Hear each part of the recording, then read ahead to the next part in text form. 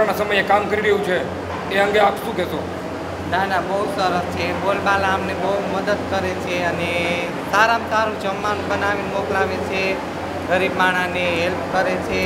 Time to time ખાવાનું મળી જાય છે અને એનો બહુ આભાર છે અમારા ગુજરાત સરકાર રાજ્યમાં કે એના થકી અમે જીવી શકવી છીએ. અને બીજા નંબરમાં કે એ છે તો અમારે સારું છે. અને બીજા નંબરમાં જેને સેવા કરવી જોઈએ એ માણસ સેવા કરતું નથી ને આ જે બોલબાલાવાળા જયેશભાઈ છે એ અમારી ધ્યાન રાખે છે ને અમારી માટે જીવ દેવા પણ તૈયાર છે. એવા આત્મીય ભાવ વિશ્વ માણસને આપણે અભિનંદન કરવા જોઈએ. કેટલા સમયથી તમે અમારી અન્નપૂર્ણા યોજનાનો સેવાનો લાભ લ્યો છો? કેટલા સમયથી? છેલ્લા કેટલા સમયથી? 2-3-2.5 મહિના જેવું થયું હોય છે. જ્યારથી લોકડાઉન રવિવારથી ચાલુ થયું ત્યારથી અમે આનો સેવાનો લાભ લેવી છીએ ને એ લોકોએ અમને એક દી રસોઈ નથી આવતી એવું અમને કોઈ દી ના નથી પાડી કે અમને સામેથી ફોન કરે છે કે ભાઈબા તમારે રસોઈની જરૂર છે.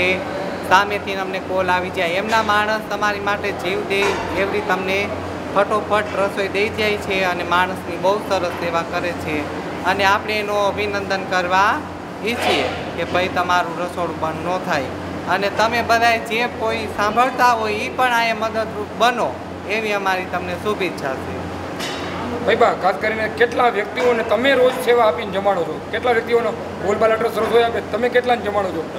અમે તો 1200-1300ની ઉપર હું જમાડી દઉં કે જેને ઘરમાં કાંઈ હોય નહીં, જે હાવ વૃદ્ધ હોય, જે ચાલી ન શકતું હોય, જે અંધ હોય, કે જેને ઘરમાં કોઈ રાશન પાણી નથી, કે જેને કોઈ હાવ ગરીબ વિસ્તાર છે ત્યાં અમે વિતરણ કરવા જઈએ અને લોકો બિચારા અમારી રાહ જોઈને બેઠા હોય. અમે એને ટાઈમ ટુ ટાઈમ રસોઈ પહોંચાડવી એટલે એ રસોઈ અમારી જયેશભાઈની રસોઈ જમતા હોય.